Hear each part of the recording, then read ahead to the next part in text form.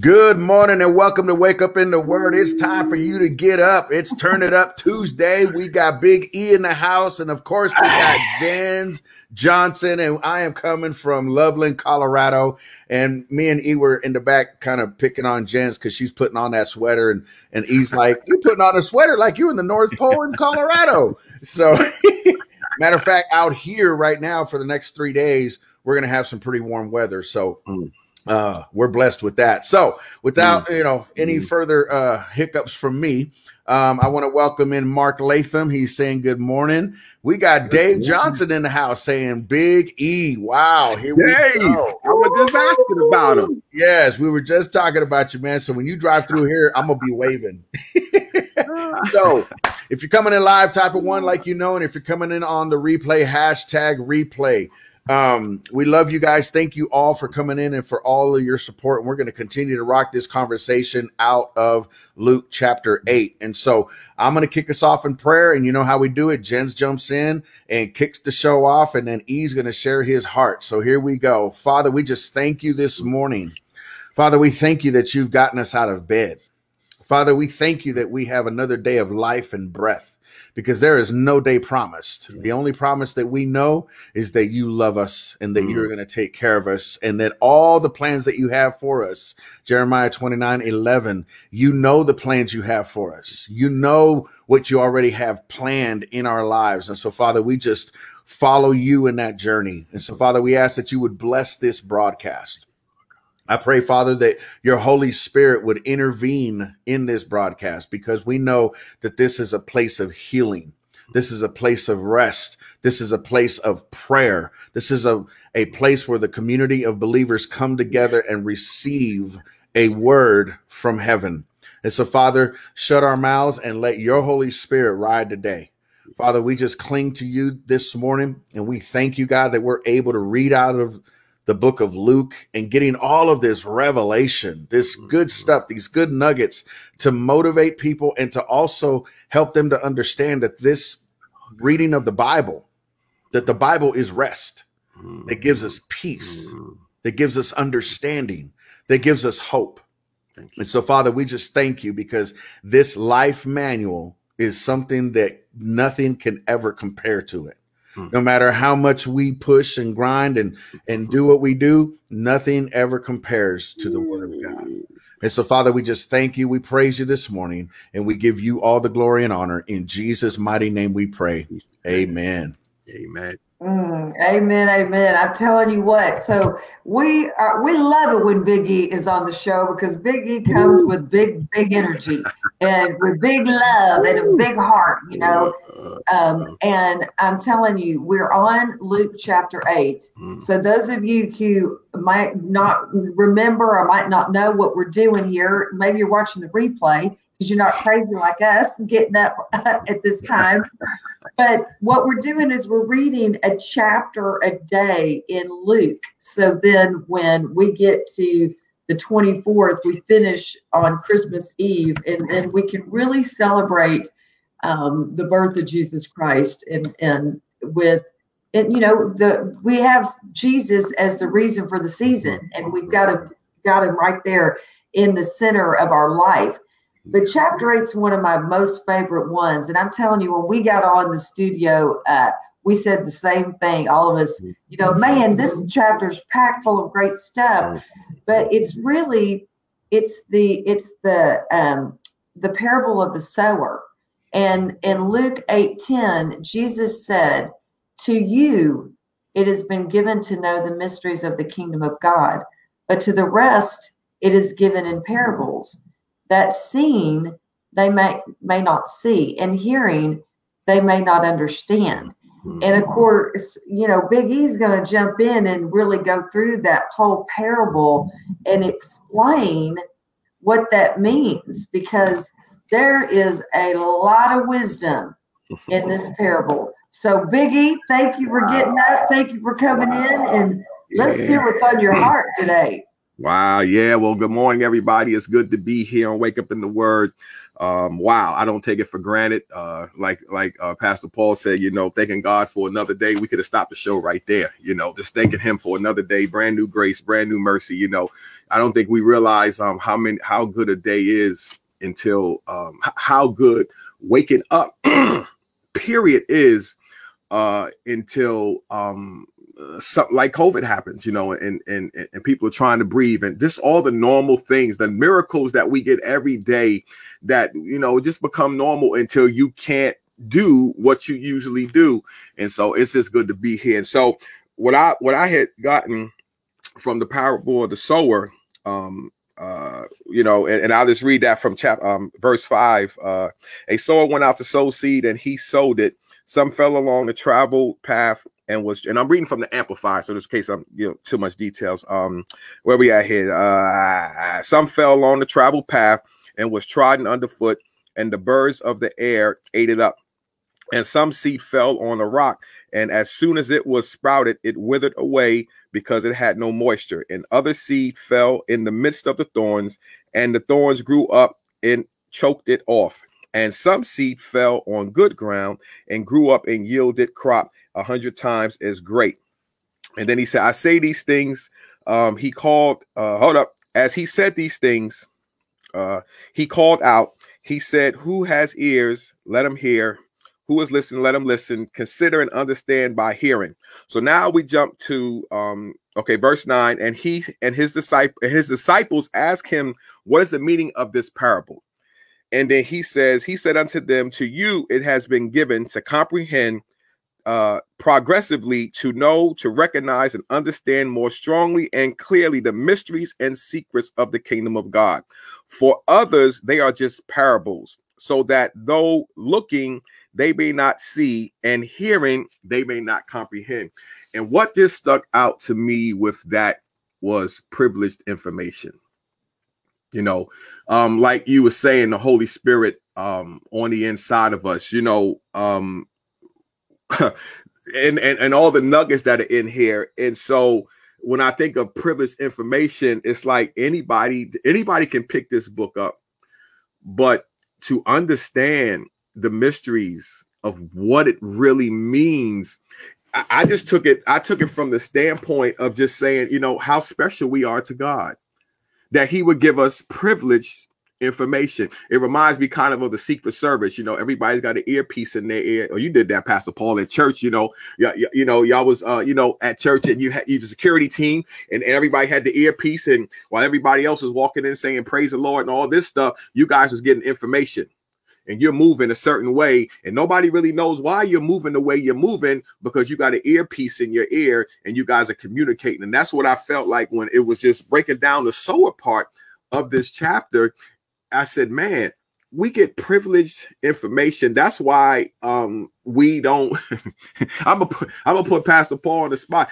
That's why you and your wife moving to Colorado was seen unsane to some people, because you got privileged information.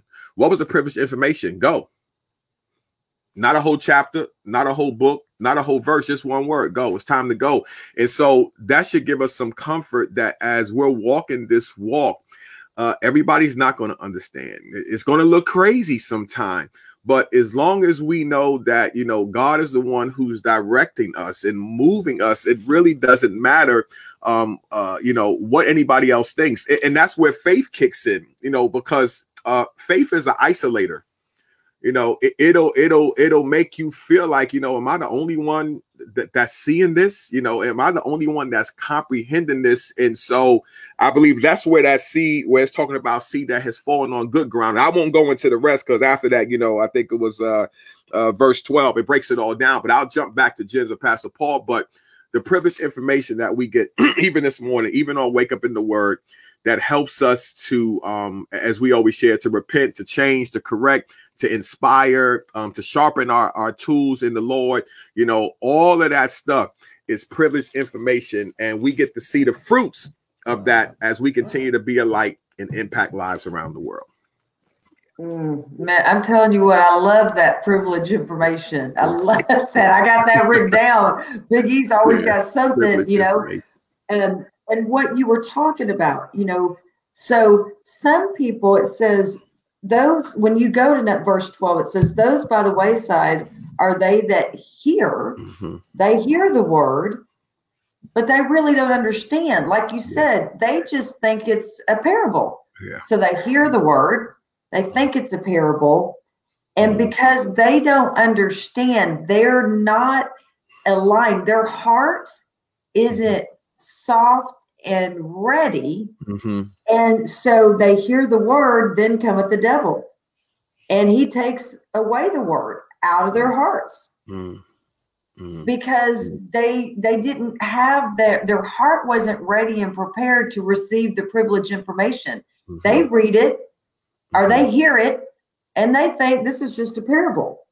And of course, the seed is the word of God, you know. So then in 13 it says they on the rock. So the seed that falls on the rock are they which when they hear, they receive the word with joy. Man, they're happy. They're like, oh, this is a good word. This is a great parable. This is awesome. But they have no root, while they believe it for a little time. Because they don't have root, and because their heart is not prepared, they will be tempted and they fall away real easily. But they were excited when they got it. They were excited when they heard it. But again, their heart's not prepared.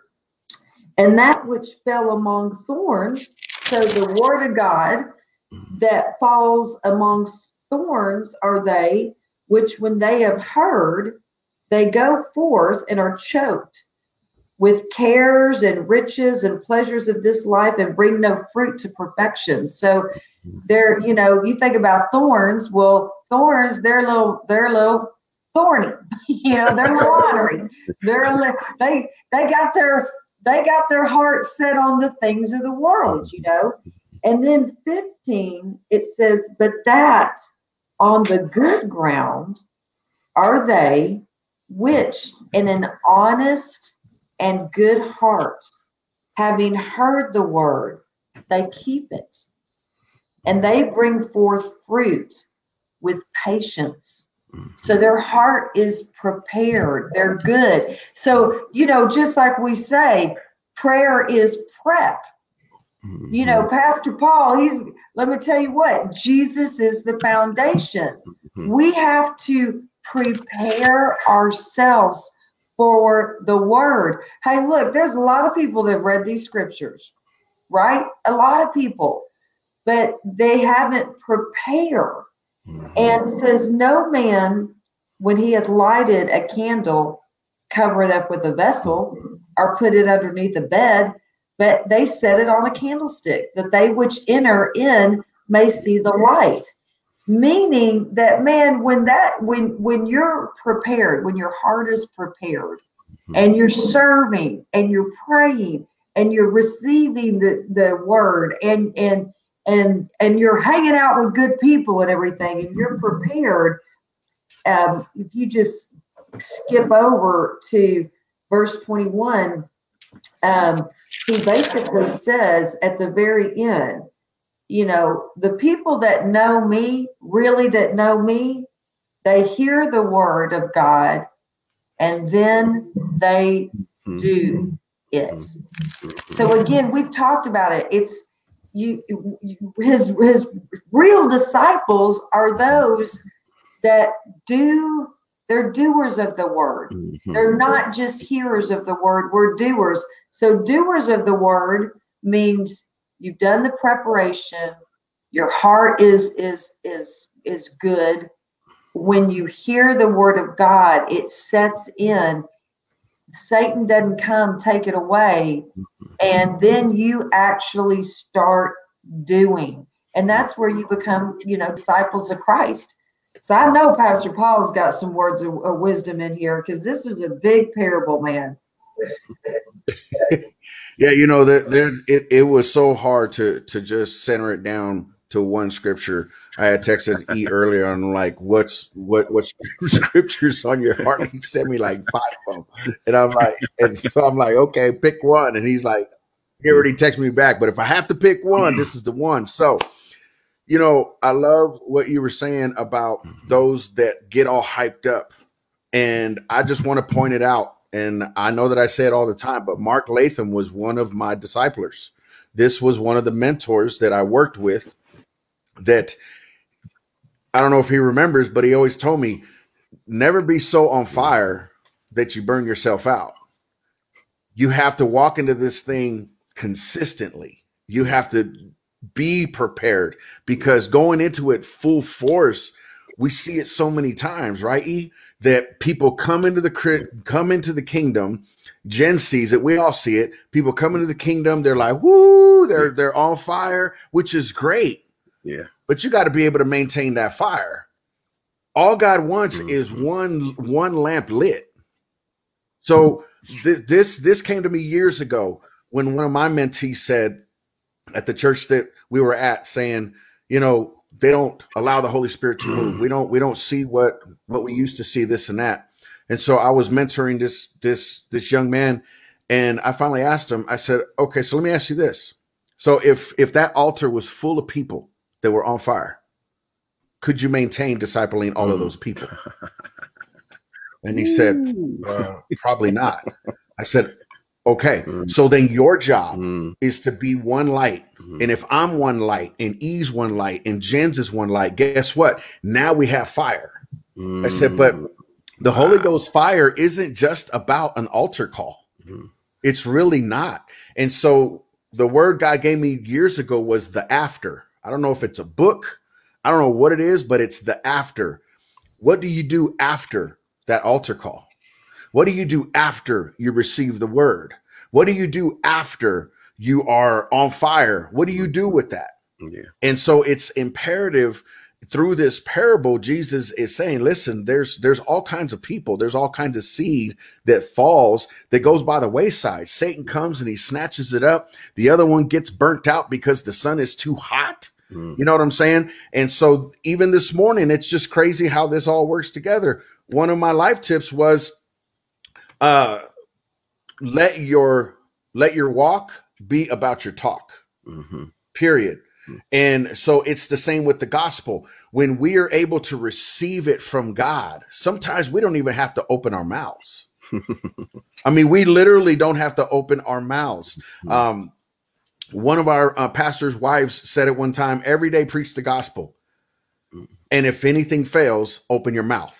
So what does that mean? Live your life before the people. Let them see the fruit. Don't walk up to somebody at work because you just got saved. Because I was like this. When I got saved, my whole family was going to hell in a handbasket but me. I was calling everybody, man, you guys need to get to church because you're going to go to hell and this and that. And my family members like, whoa, dude, just last week you were smoking that big fatty. So what's like, come on now. So I say all that to say this, and I'm going to stop talking and then E can come in. The truth is this, is that the kingdom of God is consistency. The kingdom of God is walking this salvation out. The Apostle Paul said it clearly. Let every man and woman walk out their salvation with what? Fear and trembling. Reverence to God, saying, listen, I want to do your will. I want to be able to know what your will is. So I'm going to go back to the word. I'm going to read one verse, even if it's one verse that you read a whole month, but you get it in your spirit. That's all that matters. So E, what you got, man? Wow, man, that was good. When Jens was sharing, you said it, and then Jens has shared it. When it talks about what was that in verse 12? No, where's the devil? I think, and those who upon the rock, and those seed that fell upon the rock are the people who hear the word, receive it, and welcome it with joy, but then have it fall away.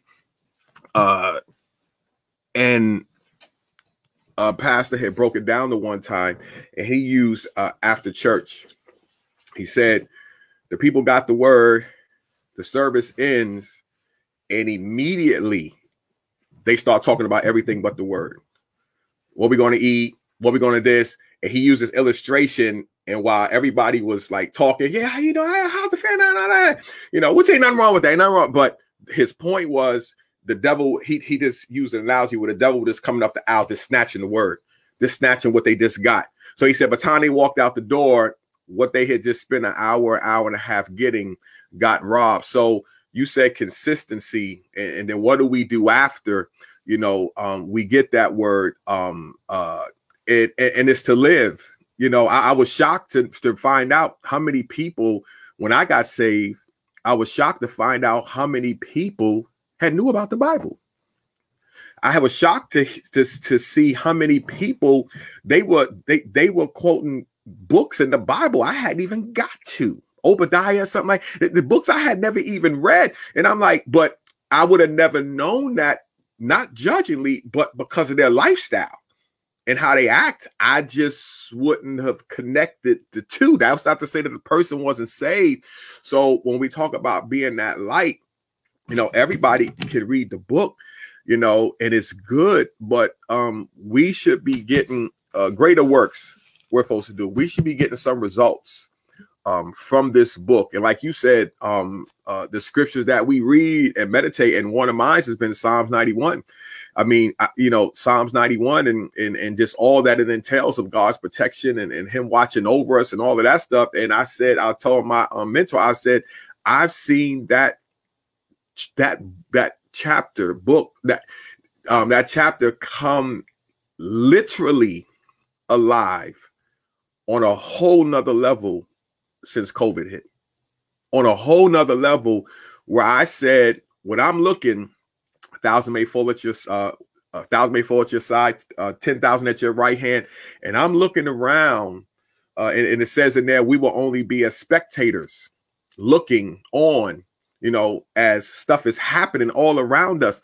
And I told him, I said, when I'm looking at what's going on, privileged information, when I'm looking at what's going on, and I'm looking at my life, the only explanation I have right now is Psalms 91. That's all I have, because I'm saying this person got sick and this person got sick and this person has COVID and this person can't breathe. And I'm around all of these people. I'm around all these people, and I'm saying people coming back and, hey, how you doing? And I'm not telling nobody what to do, you know, but how you doing? Give them a hug. Hey, welcome back. How you? Yeah, I'm hearing different stories. One guy is almost out of here. Another guy, you know, lady, you know, wasn't that bad, but I'm watching all of this. And so what I usually do is just pray for these people, you know, that God will intervene and that he'll get the glory out of this situation, that not only will he draw them to him, but that he would get some glory out of the situation. But back to this privileged information in the word, that's the only explanation I have for right now. So if somebody asked me, how do you feel about 2020 or what's your, I would just say Psalms 91. And then also Numbers 6:24 through 26. And I'm just saying, this is amazing, that God loves us so, like a good parent. Not that we don't experience trials and tribulations. No, nobody gets an easy pass, but it's good to know that you can see that this book, this word, it works. Yeah, it works. And it's not just fables. It's not just. You know, I loved it. I loved it when you were talking about how that pastor was saying, you know, that right after we receive the word, right after we hear the word, right after we read the word, that if the heart's not ready and prepared, that Satan is coming and taking the word, because he knows he's taking the seed. And, you know, in verse 8, Luke chapter 8, because that's the chapter we're on right now, verse 18, it says, take heed, therefore, how you hear. For whosoever hath, to him shall be given, and whosoever hath not, from him shall be taken away, even that which he has. Meaning that, you know, look, Satan doesn't want those seeds, the word of God, to take root in us. He doesn't want that. So, you know, when you talked about how, you know, you started digging into the word of God, and then there weren't people really around you that, you know, really were living that. So you didn't see it in their example, and you didn't even know they knew. Let me tell you, I was at an event one time, and it was a church event, and there was a Muslim woman who said, she told her story about how she and her family were over here visiting family of theirs when a war broke out in Iran where they lived, and they couldn't go back. And she spoke about how, things that happened when she was a little girl, like around 8 years old. She said that she was with her father, and they were in the town, and there was this big, huge crowd and all this commotion. And once her dad realized what was happening, he grabbed her and he pulled her all the way to the front of this big, huge crowd. And it was a person that was being beheaded. And he wanted her to see that at age 8, because he got down afterwards and said, that's what will happen to you if you don't follow the way. And she said, so that's how she was brought up. And so she said, when they were here in the States and they couldn't go back, she said when she was right at 18, she left her home. And she didn't want to be with her parents. And she said every day of her life, since she saw that person being beheaded, she said, this is not right. This religion is not right. And she got a job, and she said, because she was so just reserved, and shy, she said she just would go to work and she would do her job. And she said she was there for 5 years, and no one ever really talked to her about Christ. And she said then a new woman started to work there. And she said from the minute she started to work there, she started to say, are you a believer? Do you know who Christ is? Do you know who Jesus is? And she said every day this woman would talk to her about Jesus Christ. Every day. And then and then she would start asking her questions. And then the conversation went to, have you ever prayed? Do you know how to pray? And then this woman started praying with her. And then of course she converted, and she became Christian, and she got baptized. And she said, I often wonder, we are living in the United States of America. Most people are Christian. She said, why did nobody talk to me about Jesus? And it goes to exactly what you're saying, Biggie, is we talked about it at the very beginning of this month. We said, Jesus is the reason for the season. And if we're not talking about Jesus, and if people can't see through our actions and through our example that we're Christian and what we believe in, and that, that we're not hiding our light, we're shining our light. There are people ready to understand and to know that Jesus is our Lord and Savior. He loves us so much. He knows everything we're going through. Jesus knew that every day that woman, that child, and then that woman thought about that every day and knew it was wrong. She knew. And so we've got to, like Pastor Paul said, what's the after? What do we do after we receive? What do we do after we learn? What do we do after we hear? What are we doing after? Because that really lets us know where our heart is. And it truly is, I think Pastor Paul and Biggie said this. It's really, what is your desire? Is your desire to know God? Is your desire to serve? Is your desire to, what's the intent of your heart? It's just like Pastor Paul always says, it always gets back to the heart. It's a heart matter. Amen. Amen. Man, this has been good. So as we wrap it up, Big E's going to pray us out. But I mean, we've all brought some great points. It's the life that we're in. It's the people that we're surrounded with. God will always send an opportunity. And to add to the sermon that, E heard, I've always said it jokingly, but it's true. Keep your butt out your mouth, because, so many conversations are, I'm believing, but man, you don't know my situation. It's like, okay, so you just voided out the faith part. You follow what I'm saying? Like, I mean, just to add to that, this whole move to Colorado, there was no buts. Even though the but was right here in my mind, I was like, no, this is a total faith walk. And my wife and I both said there is no buts. There is no ands, ifs, or buts. There's none of that, because we know that we need to go. And so I just encourage somebody today that whatever God has spoken to you to do, and you know that it's God, because you got to feel it in the pit of your belly to know that it's God, not some wishy-washy stuff. I'm going to become an astronaut, but you never went to college. There's that's just not going to work.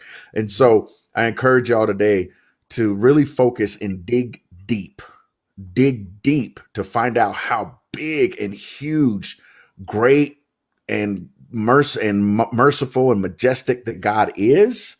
You will never falter. Mark says it this way as we close: a true Christian will talk about ones they love. Amen. So if we love Jesus and he has done a great work in our life, hey, that's all we need to do. So E, can you pray us out? Yeah, absolutely. Father, right now, in Jesus' name, Father, we thank you, Lord, for this time. We thank you, Lord, for waking up in the word. Father God, we ask you, Lord God, to help us to be doers of the word. We declare that we will be doers of the word and not just hearers, Father God. Help us, Father God, to monitor our conversations, Father God, that even as we talk, Father God, that people will feel the love without even quoting the scriptures, Father God, that they would know that there's something different about us, Father God. So we just thank you, Lord God, to know that we are more than conquerors, Father God. So as we go forward today, Father God, touching each and every heart and mind, Father God, that we take away from this word today, Father God, to be good ground for the word to saturate in, Father God, and to remember that your grace and your mercy is mixed in there, Father God. When we get it wrong or we make a mistake, Father God, that we'll stay consistent and continue to press deeper in you, Father God, that you would get the glory. And we give you the praise, honor, and the glory. In Jesus' name we pray. Amen. Amen. Amen, man. That was wonderful. Thank you so much, Biggie, for coming on the show. And thank you so much to all of our community of believers. We ask you to share this episode out, share it out, invite people to our community. I know sometimes it's hard, but remember, after we receive, what do? Share this out and invite people so we can build together and we can strengthen one another so we can withstand the storm. And we know it's storming outside. So until we meet again tomorrow at 6:30 a.m. or whenever you watch the replay, be big, be bold, and most importantly, be you. Bye-bye.